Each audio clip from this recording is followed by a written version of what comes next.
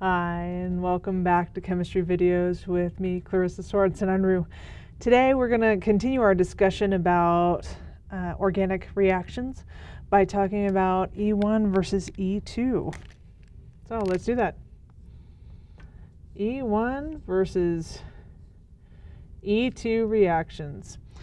If you did this ideally in the order that you need to, you would have done the SNs first, right? You would have watched the video about SN1 versus SN2 first in terms of saying, okay, I just take off a leaving group and I replace it with something else, something that is a nucleophile, right? So the reason why it's called SN is because it's nucleophilic substitution. However, there's a possibility for elimination as well.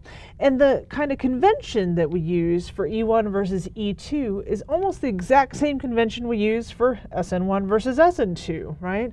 The 1 and the 2 don't describe how many steps that particular reaction happens in. So that does not describe how many steps that particular reaction happens in. It actually describes the kinetics of that reaction. All right, so let's talk about it for a moment. If we were going to base it off of the SN1, SN2 idea, the ones talk about a reaction that forms an intermediate. All right, so let's do something like that. If we had an E1 reaction, right, it's the same kind of deal we had with the SN1 reaction. Let's do BR here. Okay, and maybe I could add some dimensionality to this, or not so much. Not that it matters, because if you recognize this particular carbon, this carbon is not a chirality center, and the reason why is because it has two of the same groups on it. Okay. In this case, I'm going to use the exact same kind of nucleophile that I used before, okay, for the SN1 reaction. The nucleophile I used before was a weak nucleophile, or weak base. And in this particular case, this is an alcohol, which in most of organic chemistry is actually considered a bit acidic. Kind of crazy, even though OHs in all of general chemistry, when they're attached to metals, are considered the very definition of a base. In organic chemistry, they're actually considered weak acids when they're attached to carbons. So there you go. Let's take that. This is going to be the nucleophile because it has the lone pairs. It's electron rich. This is going to be the electrophile because it is the carbon directly bonded to the alkyl halide, and I'm going to have an attack between these two. Okay, now, what I did originally is I did in SN2, this is what happened. Okay, we had a strong nucleophile. You attacked the carbon at the same time that the carbon was attacked by the nucleophile, the leaving group came off. Does this happen for the ones? No, actually that's not the way this goes, right? We don't even see the nucleophile in this step at all, right? This guy's just hanging out, like, woohoo! Life is good. The first thing that happens in the ones is that the leaving group leaves. It just goes. It bolts and says, bye. So let's do that first. And just like I did before, this is a horrible trigonal planar, but you're going to forgive me for that.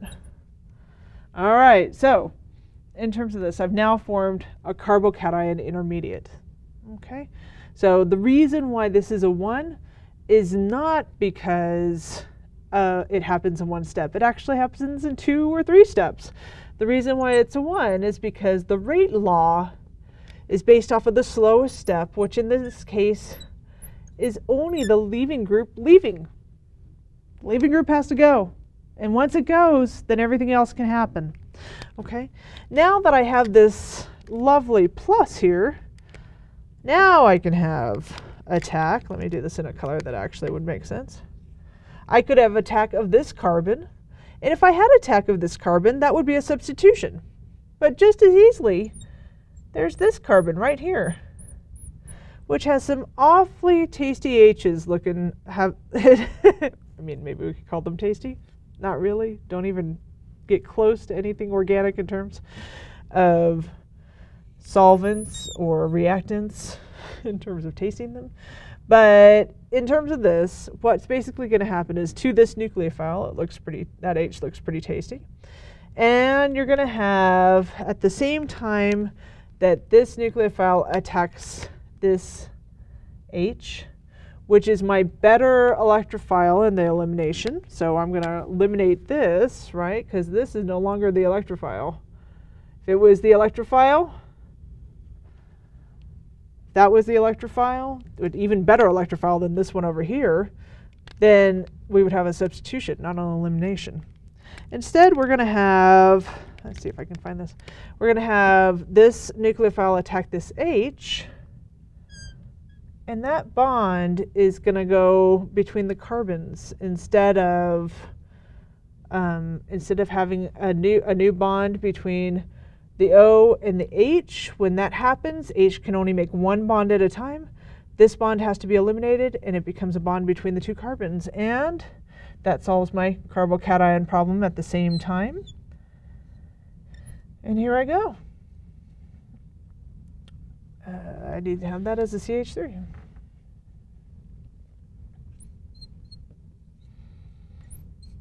Bam. There it is. What happened to this other H? It's still there. That H is exactly where it was, right? If I had attacked this H, it might have been a little easier to see instead of this H. But this bond between the C and the H never moved. That's still there. Okay. It's only this bond between the C and the H that becomes the double bond between the two C's. Okay. And because you formed a double bond where there wasn't one to begin with, then you have an elimination reaction, okay? And this is, in fact, what happens with all elimination reactions. You don't attack the carbon that has the carbocation, or that is what we consider the electrophile and the substitution reactions. You instead attack the carbon right next to it, which sometimes we call the beta carbon. If this is the alpha carbon, the first one, then the beta carbon would be the one right next to it. It's called lots of names, but basically you're attacking the carbon right next to the electrophile that was true in the SNs. Okay? Ones, kinetics, first order. It happens in 2 steps at least. Okay, this is 1, 2 steps. But in terms of thinking about it, the ones always form the reaction intermediate, and that is the carbocation. Because this is true, and notice that we use the exact same one that we had before, right? So we have now this nucleophile, which was exactly the same as before. And we could have another, we could have the BR come and take one of these H's off of the nucleophile if we really wanted to, right? So you could have a little reforming of that nucleophile. That actual whole piece that I just drew out doesn't matter. Like, not even a little bit. We don't even care about this part. We don't care whether the BR makes the nucleophile better or not. All that we really care about is we really care about the carbon chain that's now formed. And the fact that it has a double bond between the two C's, where there wasn't a double bond between the two C's to begin with, that makes it an elimination. With the carbocation, you could have rearrangements and such. So that's still true. You could rearrange things before you have the elimination.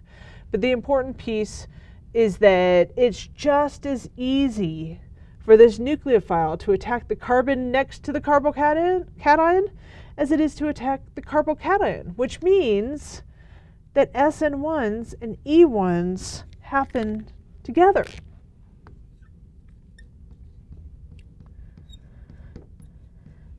Finding a way to separate these two is hard, And there are reactions that do it, but you have to find them. Usually they're with alcohols. And so be careful. When you have an SN1 reaction, it's going to be coupled with an E1 reaction almost all of the time. Okay? In terms of E2s, you can, because it's a concerted reaction, it's a little easier to separate out everything out. Okay? So in terms of looking at this, I don't have a weak nucleophile anymore, which is also a polar protic solvent. I don't have any of that piece anymore. That's usually with the ones, E1 and SN1 comes the polar protic solvents, because that actually ends up being the nucleophile the vast majority of the time. You basically flood your nucleophile so that there's lots of it there, so that everything can feel really good about reacting, since the leaving group is the first thing that has to go. E2s, just like SN2s, have to happen in a concerted kind of way. Because they happen in a concerted kind of way, that makes them a little more interesting in terms of getting just one reactant. You can make one reactant happen with these. And that's important, because one of the things you're learning in organic lab is that it's pretty easy sometimes to make an organic reaction happen. The problem is that it almost always makes more than one thing, which is why so much of the lab is spent on separation methods. Because you make one thing that you want and a whole bunch of stuff you don't. E2s, just like SN2s, happen in a concerted kind of way. All right, so let's do something with that. Let's do kind of the same thing we did before. All right, BR. We had a BR here. We had an H. And we had a CH3, did we not? Okay, let's say that we used, and this was going back, sorry. Let's say that we used a different kind of base here. Still a strong nucleophile, but it's a base more than a nucleophile, right? And the ones we really like to use, big, huge, bulky bases. There are several bulky bases that you can choose from. DBN, DBU, and then my personal favorite, which is kind of like this. It has a K in front, and then it has a C, and then a CH3, right? Tert-butyl methoxy, kind of, it's actually potassium tert-butyl methoxy. And those are all big bases. They're really awesome bases. So in terms of this, look at what's happening here. Let's use my favorite here. It only has a K in front to make sure that you know that it's an anion. All right? Bulky bases. Love it. All right, so in terms of these, and these are just some. There's lots of bulky bases that you could have. If you look at these, right, bromine is locking up the wedge that's coming forward towards you. The CH3 that's going back is actually pretty big. So none of these look entirely awesome to attack when you have a huge nucleophile. What's much easier to attack is one of the H's on the C next to this guy. So let's do that. Let's take this nucleophile and make one of these H's the electrophile. And when that happens, H can't have two bonds around it. So one of those bonds is made, is broken. In terms of making the bonds, this O makes a bond to this H. The bond between the C and the H has to break, and that breaking comes with a double bond between the two C's. But notice then, if you make a double bond between the two C's, this C then has 5 bonds around it. That ain't gonna work. So at the same time, that leaving group leaves. Okay? Whew, that's a lot going on at once. Which makes this C to the CH3 and that H. Okay, so in terms of looking at these, right, and here's my C to H, this original C to H bond doesn't change at all. Okay, what's interesting about this is that that happens pretty quickly, right? That's a pretty nice reaction. And because it depends on the nucleophile and the leaving group, both kind of doing their thing at the same time, the nucleophile has to attack and the leaving group has to leave, then this is second order kinetics. This is a second order reaction, which is where the 2 comes from, right? It's an elimination because you have a double bond formed where you didn't have one to begin with. It's a 2 because of the second order reaction. The fact that there's a 1 right here and a 1 right there, and if you add 1 plus 1, it equals 2. Now, in terms of what made this different than the SN1, how can or the SN2? The SN2 I can make happen, right? The E2 I can make happen. The difference between those two is, notice that I used the same exact reactant for both. I used a secondary alkyl halide for both. For primary and secondary alkyl halides undergo the 2s pretty easily. Secondary and tertiary alkyl halides undergo the 1s pretty easily. So what's the difference between them? Well, so if I want to do 1s, I use weak nucleophiles or bases. And then maybe I do a polar protic solvent. Often, your nucleophile or base is the exact same thing as the solvent. Okay, and it's there to stabilize that carbocation. In terms of, and to get the leaving group to leave. In terms of the E2s, what was the difference between the E2 and the SN2? SN2, I used a strong nucleophile. I used a strong nucleophile, which meant it had a minus charge, but it wasn't big. It could slide in, even if there was something there. Here, the big difference between SN2 and E2 is that in E2 I use a big, huge nucleophile, big base. And when I do that, and it's still strong, still a strong big base, but it's huge, and because it's huge, it can't get in on either side. So it attacks the easiest thing that it can see, which is the carbon next to the carbon that has the alkyl halide on it. Okay, and you get the elimination reaction in the majority. Okay, all right, that's a little clarification. Until next time, we'll talk more. Adieu.